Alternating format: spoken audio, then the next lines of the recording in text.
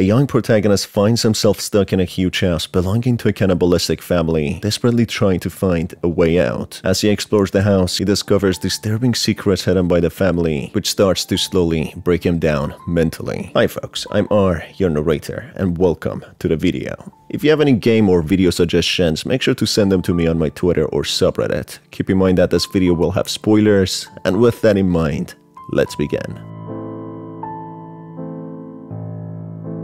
The young protagonist drives a car he seems to have stolen from his drunk father. The car promptly breaks down in the middle of the road. However, to his fortune or perhaps misfortune, he is approached by an elderly farmer with one arm who claims to be a mechanic and offers to tow off his car to his garage where he can fix it. The youngster, unknowingly to what is about to happen, agrees and is taken to the remote Tucker's farm, which he finds quite boring at first. The elderly quickly laughs it off by claiming there is more to the farm than meets the eye, and then he makes the young protagonist an irresistible offer to fix his car in exchange for fixing his wife's wardrobe, and invites him to his house so that he may have a look at it. The young protagonist happily agrees as he mentions his father is a carpenter, therefore he has a good idea on how to fix it. Walking towards the house, the protagonist and the old man are being observed from afar by someone breathing heavily. The protagonist is led to a room where the old wardrobe stands when he gets warned that he should keep the doors shut because the wife of the old man can be a little grumpy when interrupted while listening to her radio. That seems more as a pretext, however, as the door to the room is then promptly locked. As it's getting pretty dark, the protagonist, completely unaware of the danger that he's in, decides to ask the old man for some light so that he can finish the job. He finds himself locked in when he resourcefully finds a hair clip in his toolbox, which he uses to unlock the room and get out. Outside, he finds a suspicious note left on the table saying the old man and his wife are leaving for town and will be back later tonight, encouraging their progeny to take care of the young protagonist as soon as possible and not play with the food. This implies that they see the protagonist as nothing else but food for the hungry, cannibalistic creatures and perhaps even themselves. Now the spooked protagonist continues to explore the house and finds a doorknob to one of the rooms to be completely taken out, which may imply that he is not the first one to be kidnapped by this creepy family. He also finds a bookcase with two books separated from the others, one about human anatomy and another one about exotic cooking, which further implies the family must be really big on exotic meat. Subsequently, walking through the kitchen, he finds an arm on the chopping board. Interestingly, the old man was also missing an arm, which may be an indication that something in his house needs human meat in order to survive, and the parents are willing to sacrifice themselves in order to ensure the strange creature's survival, even if that means chopping parts of their body away or luring in potential victims. As he proceeds to the dining room, he finds a note on the table from February the 3rd. The note seems like a diary entry of a child written about his Uncle Bob and Aunt Marie, mentioning Aunt Marie hasn't been feeling well lately and seemed disconnected from the real world while blankly staring at the radio and frequently turning the dial as if trying to find the right frequency. The description of Aunt Marie matches that of the old man previously said to the protagonist about his wife, indicating the old man and his wife must be Bob and Marie Tucker. The entry diary from February the 4th mentions the child eventually managed to speak to his Aunt Marie about the radio, and she was incredibly overjoyed as she was able to speak to a mysterious being through it. However, while confronted to what the it she spoke to was, her smile quickly fades away. The protagonist then finds the mysterious radio mentioned in the diary's entry with the strange sounds being emitted. Spooked, he promptly leaves the room and proceeds to explore other parts of the house, all while hearing strange noises and creaks coming from different rooms. In the bathroom, he finds a mysterious key which helps him open the door to the bedroom upstairs. There, the protagonist finds another diary's entry from February 15th, 25th, and March 3rd. In the diaries, it's mentioned the child notices his uncle and his entire family starting to behave really strangely as they clump together around the radio each night and proceed listening to it. The child also mentions his Uncle Bob came back one day with the front of his truck completely destroyed, bloodied, and covered in chunks of something strange, as if it hit someone or something on the road. The entry to the laundry room located in the basement was also blocked off, as if this family was trying to hide something from him, but even though scared, the child seems determined to get to the bottom of this. After further inspection of the house, the protagonist finds another entry from April 14th, which talks about Aunt Marie and Uncle Bob going on their routine trip. The author also mentions another person that is living in the house, Philip,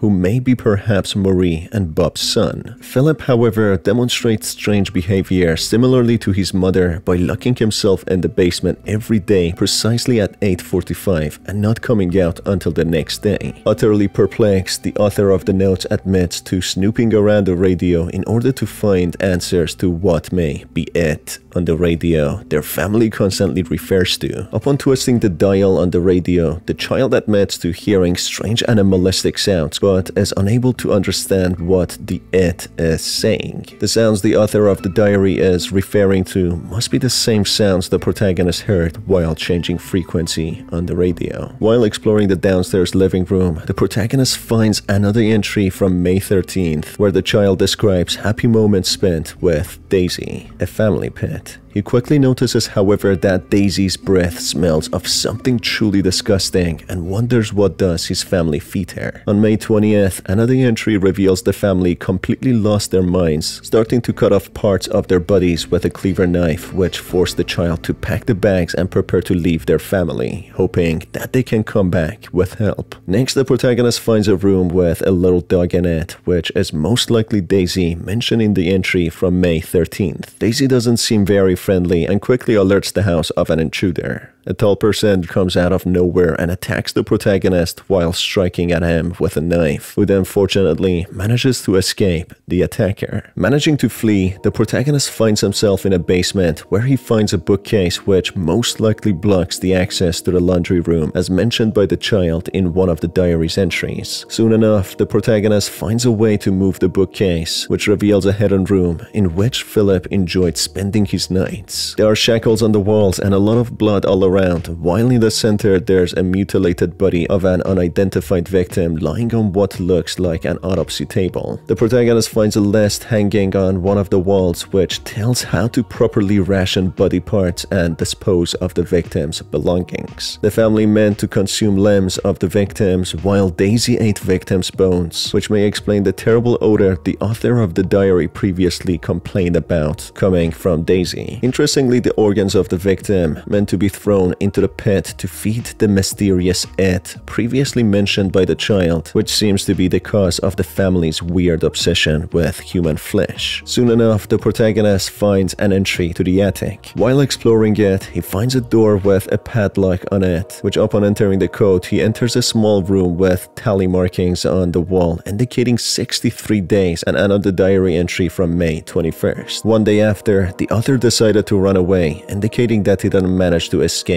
at all. On the other hand, the child mentions on the night he woke up locked up in the attic by his own family who are now trying to force him to cut off his own arm. Another entry from May 24th indicates the child was starving while his family was trying to feed him strange types of meat which he refused to eat. After days of starvation, the child finally gave in and admitted to eating strange meat on May 26th. Almost a month later on June 20th, Aunt Marie came to wish the child happy birthday and gifted him a rope which completely broke him as he knew that's the only way he could free himself. Few days later, the child started considering cutting off his limbs in hopes that will convince his family to let him go. On the table and bed there's a blood splatter and the mattress seems to be smelling like rotten meat, which suggests how tragically the child eventually gave in.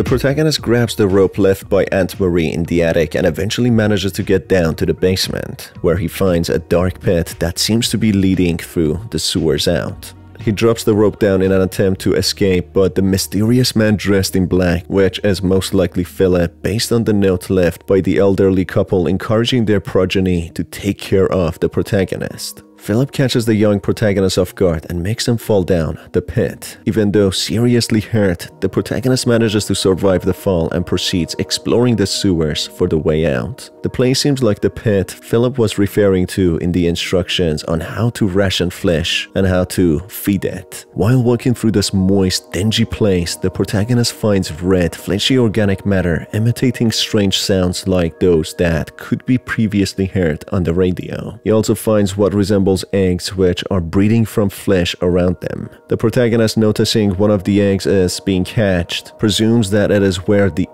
the family kept obsessing about came from. Now more petrified than ever, trying to find a way out, the protagonist suddenly gets jumped by it and doesn't survive the attack. After dropping down the pit, the protagonist finds himself in the sewers once more. This time he manages to find a ladder which allows him to climb out of this forsaken house. Beaten and shattered, he walks slowly down the dark, empty road when he hears a car approaching him. It turns out to be a police car, and the friendly police officer offers to take the young protagonist to the hospital so that his wounds can be looked at. Now calmer and having a sense of security, the protagonist gets inside the car, but the police officer promptly turns on the radio, which emits the same creepy noises that could be heard while inside Tucker's house. I'll turn on the radio.